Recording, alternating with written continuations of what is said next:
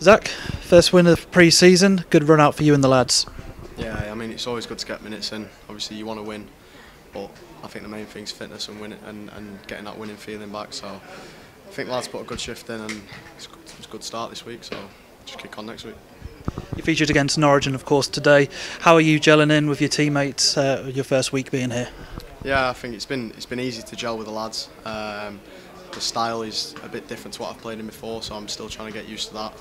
Like the little pockets the gaff wants me to take up and fitting into the style. But in terms of lads and gelling with them, that's been no issue whatsoever. Obviously today's game was in memory of Spencer McCall, a player who played for Hemel. Dean and Kirk managed him here. How important was it for us to feature in this game today? Yeah, I think it's a great occasion, you know, in memory of the boy. I know he played here, obviously the gaffer had dealings with him, so I think it's a great occasion. I think it was a good turnout, so yeah, it was a good day. And of course our pre-season now turns to Crystal Palace. How much are you looking forward to test yourself against a Premier League side on Tuesday? Yeah, it's always nice, you know, I always try and treat them as like maybe an FA Cup game if we get that far.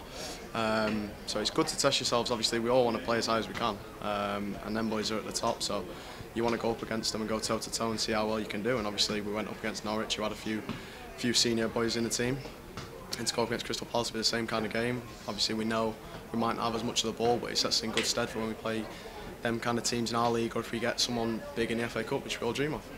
Zach, thank you for your time.